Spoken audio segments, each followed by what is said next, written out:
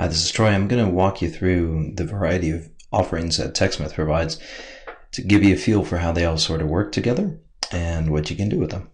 The first one is called Snagit. Snagit is sitting on the side of my desktop, Mac or Windows, doesn't matter. In fact, it also works on mobile devices as well. But for our purposes here, we're going to show how you can capture an image or capture video. For example purposes, I'm going to go over here to Google Chrome, open up my email, and I will just do a couple of image captures. So here we go. I just can browse or select a portion of my screen if I want. And it comes in the Snagit editor where I can modify it if I'd like to. I can also use hotkeys. So for my purposes, I've set Alt-I for being able to capture an image, and I can show how to capture just a portion of my screen. And I can copy and paste those together. So I could take that plus a previous image, maybe something like this one over here, and I could paste that one in and drop it in, you know, something like right over there, if I wanted to make it look like that. In addition to that, I could take multiple graphics. I can put torn edge effects. I can do things like create a sequence where I could say, all right, well, if I'm going to set my out of office reply, there's number one. That's the first thing I'm going to click on, and then setting automatic replies, that comes second. Then when I go down, I gotta set that, and then click that, and then I set my date and time. And then finally, you know, somewhere down here, I'm going to set the final step. And then I could add additional text if I want to, but you get the idea. From here, sharing is relatively straightforward. I can send it directly to a Word document, a PowerPoint file, etc. If I use Google Drive, I can send it to Google Drive, and we got lots of other outputs as well. So that's one thing that it does, and it does it exceptionally well in terms of documenting anything that's on your screen, any business process. Sometimes those processes can be a little bit longer, and a video may be faster than typing up or taking images. So we can simply choose a portion of our screen again. We'll choose this. And I'm recording my microphone. I can choose which microphone that I want to use. I can choose to record system audio, or I just click record. Hi everybody, it's coming into vacation time, so if you're not sure how to set your out of office reply just from within your Outlook, you're going to go in and choose this gear, then set automatic replies. It's going to open up a new page here, and from here you simply send the automatic replies during a certain time period. Make sure you set these appropriately to the beginning and end of your reply, or the end of your vacation. Set this, and hit save. Obviously, I'm making it a little bit faster than I normally would, but you can get the idea that it's quite rich and quite rapid of a communication vehicle. And like I said, from here, it's a matter of, you know, deciding whether or not I want to send this to YouTube, or I can put it on my Google Drive.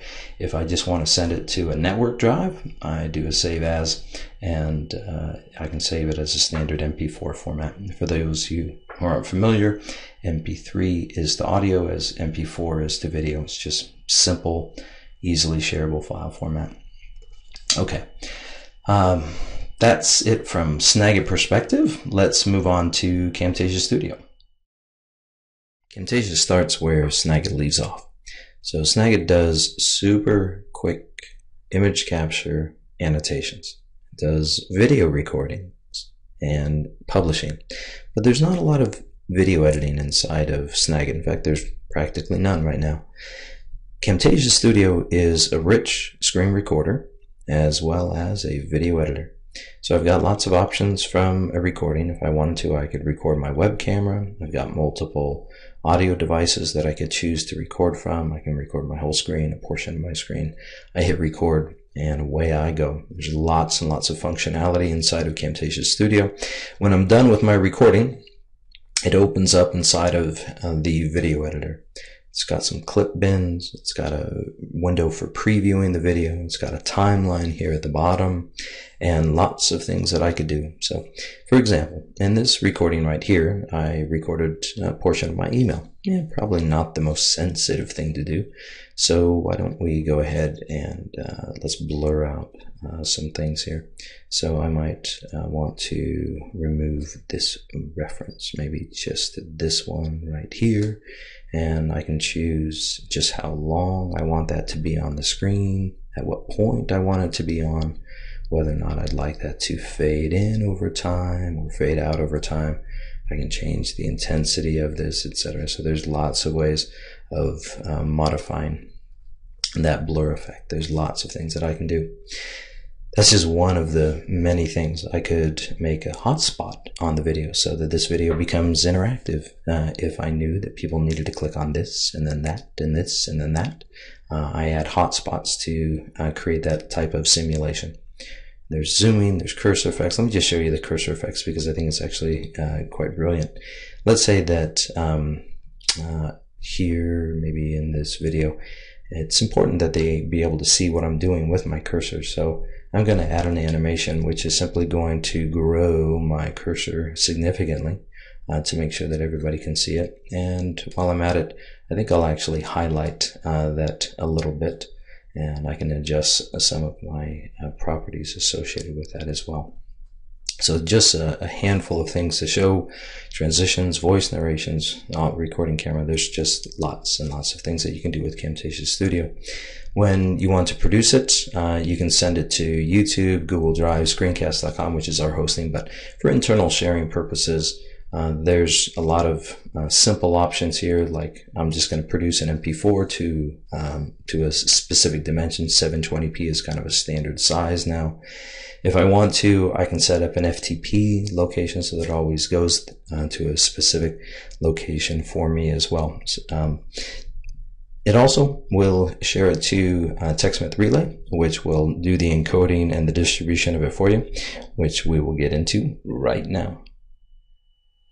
Now, as fantastic as Camtasia Studio is, and it's super powerful, we also recognize that a lot of people just need to record what they know and share it with other people in a controlled environment. That's where TextMeth Relay comes into play.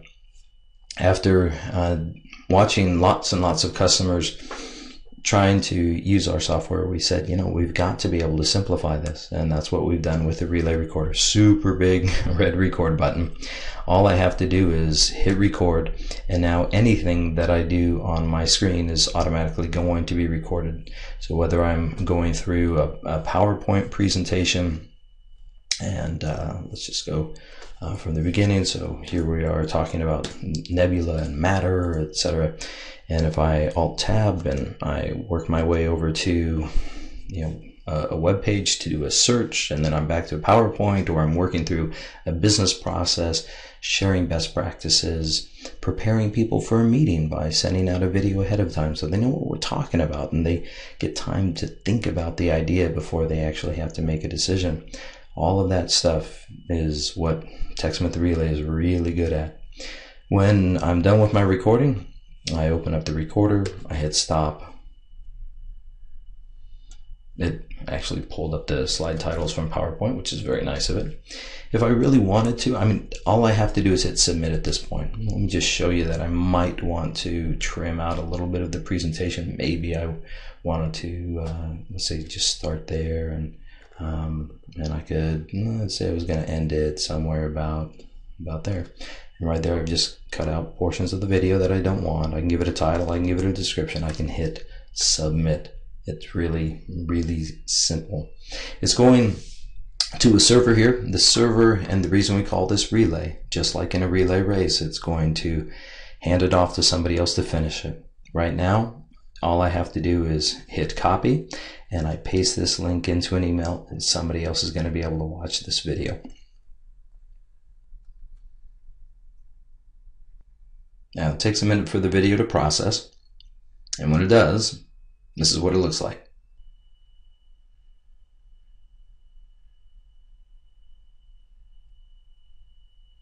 Is it playing?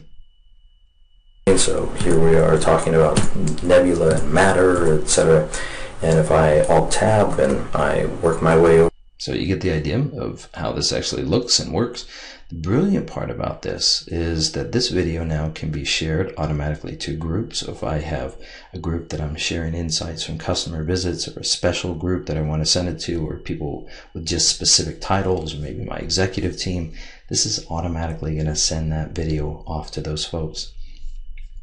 Now, all the videos that I have also can be sent to those groups as well. So there's various and sundry different groups, different videos that I may have sent out before. These happen to be videos that I made with a mobile recorder. It's called Fuse, and it records from my mobile device. It enables me to send it directly to TechSmith Relay. So these are sort of my reports from the field. I know, for example, that 13 people watched it, but even better than that is the more detailed analytics.